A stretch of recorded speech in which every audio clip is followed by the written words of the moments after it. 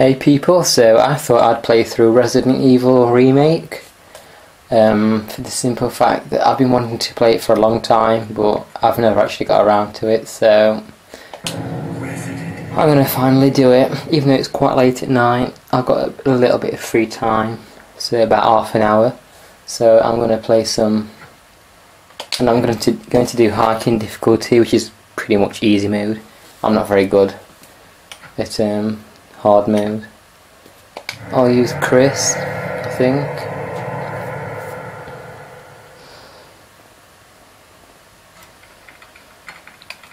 Okay, I'll skip the long cutscene, you don't really need to see that. Enter the survival horror. Yeah, basically, I'm sure everybody knows anyway pretty much. There are only 3 STARS members left now. But the STARS team go to investigate some gruesome murders and they get chased into the mansion by some crazy dogs.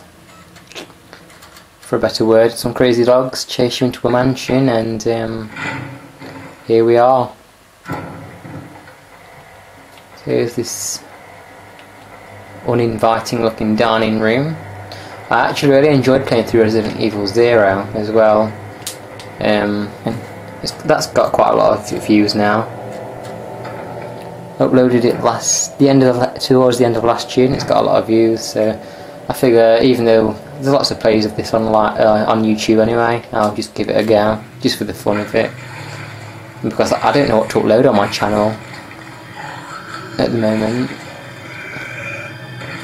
Here's one of our residents. He's ever so friendly, look. Ah, so thoughtful. Oh, he just ripped out that guy's jugular vein. So yeah, you don't have to fight him actually, you can just run away.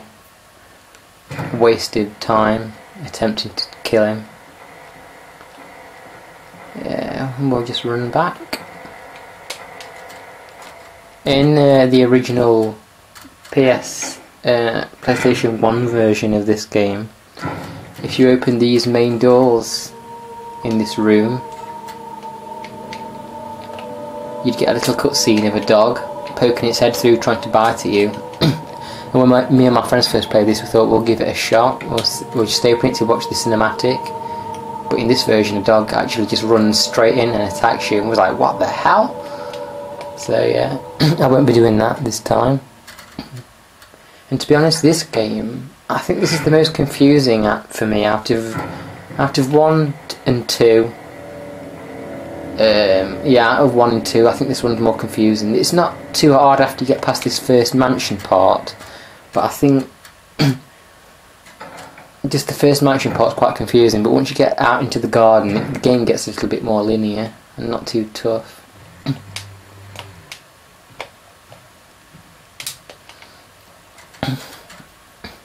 That's what I think anyway.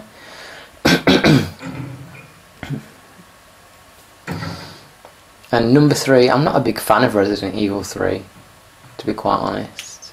If you've played Lost in Nightmares, the download content for Resident Evil 5, you'll notice actually some of these room designs look slightly similar.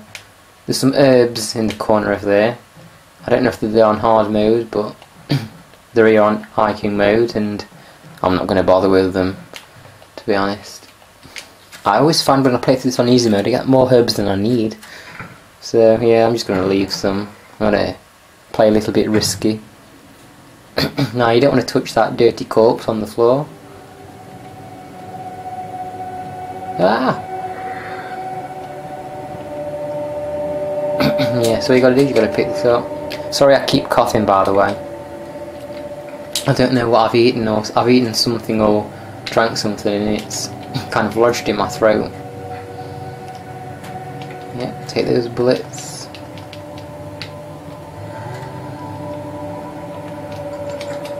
I'm not a fan of zombies, are you? Are you people? Are you a big fan of zombies? I'm not too fond when they try and attack you, to be honest. Oh yeah, we need this.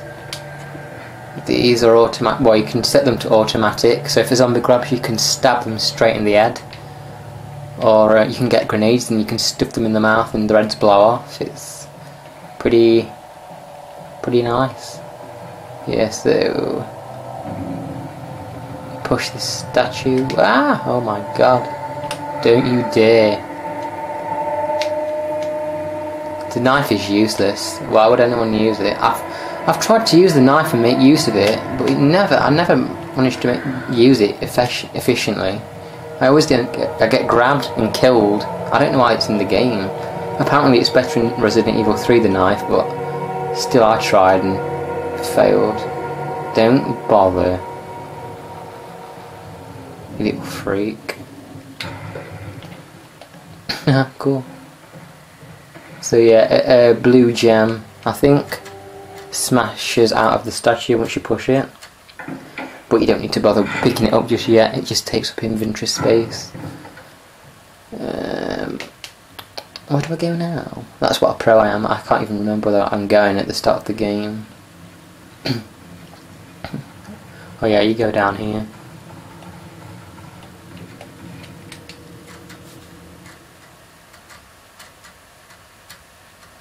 Because I've been too busy talking, I didn't even realise actually I've collected a gun and ammo. I just wish there was a way to make use of the knife, because I like the fact that the knife is so survival horror-ish, you know, it's just a simple weapon. But you can never seem to use it effectively. Yeah, so you have to examine this arrow. The head comes off and then you use it.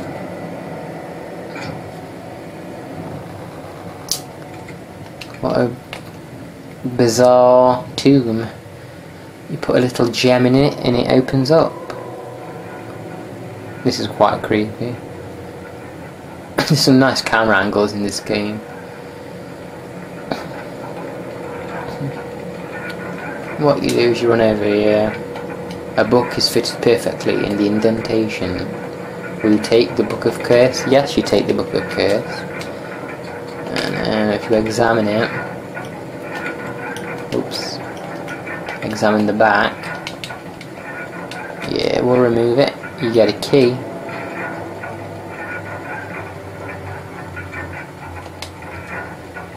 Book of Curse. The four masks: a mask that will speak no evil, a mask that smells no evil, a mask that sees no evil, a mask that cannot speak, smell or see evil. When all four fall into place, evil will awaken. Oh, well, do we really want to awaken evil? I might just skip that bit. But I'm guessing that we're not allowed to skip that. We've got to awaken evil, unfortunately. So, back up here we go.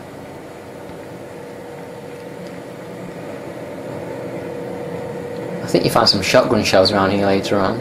I don't know how they get there.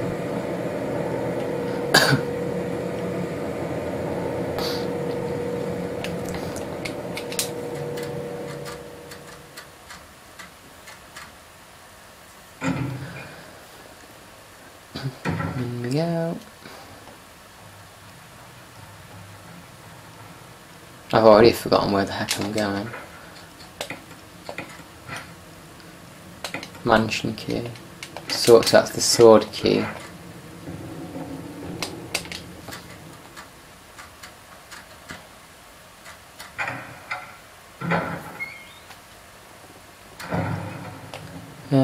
You can shove this little cabinet over to the statue and get a map out of the top of there, but I'm not going to bother to do it. I don't really need the map, I don't think. I don't think I need it. This is a nice little corridor.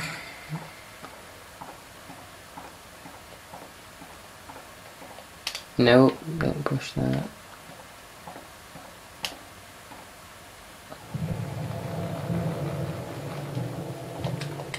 Some ammo here.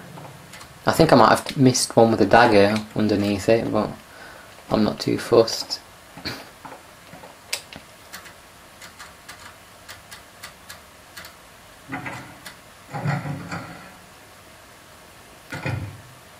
Cool camera angle. Hi Chris. So yeah, we're going here. Looks like our old bathroom door. And it does actually lead to a bathroom. It's full of dirty water. Remove the plug. Yeah, why not? Put our hand in some dirty water. God knows what kind of diseases could be in it.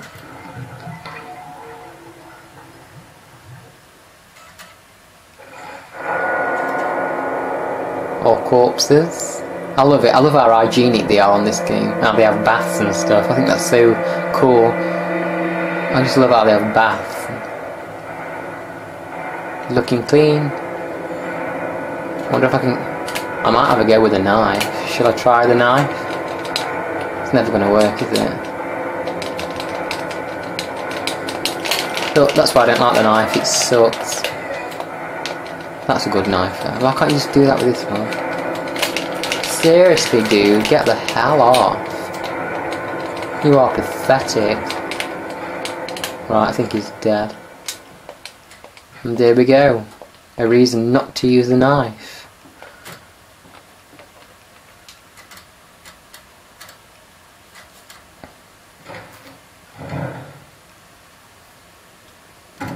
I was willing to give the knife a go though.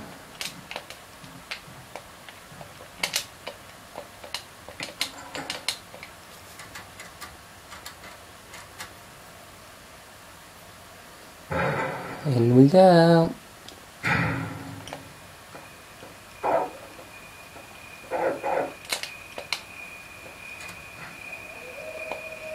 I didn't actually want that, but okay.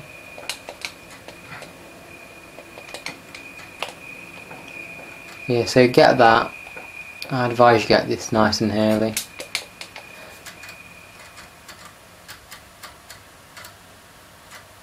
I think I'll make the video about 14 minutes long, maybe.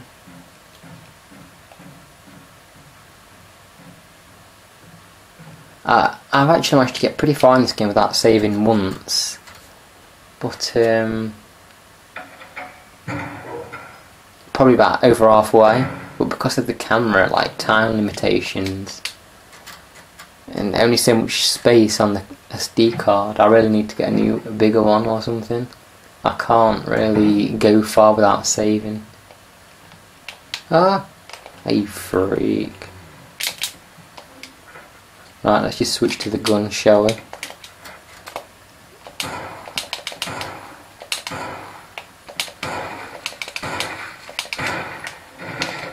What the? Do you mind spewing upon me, you sick individual?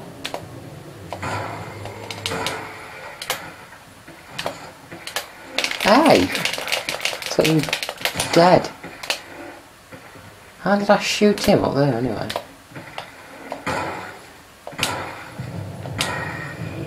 Are you dead or what? Or was it a trick? You're not tricking me, young man. No, I think he's dead. Cool. No, I think that's the end of this part. And there's my first herb used.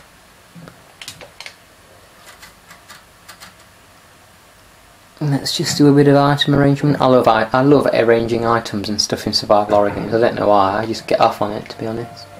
I love it.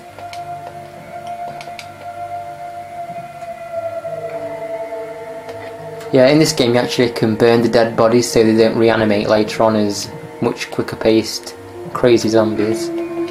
So I'll probably just burn those two bodies off camera. And I'll save the game here as well. And we'll continue in the next part, I guess.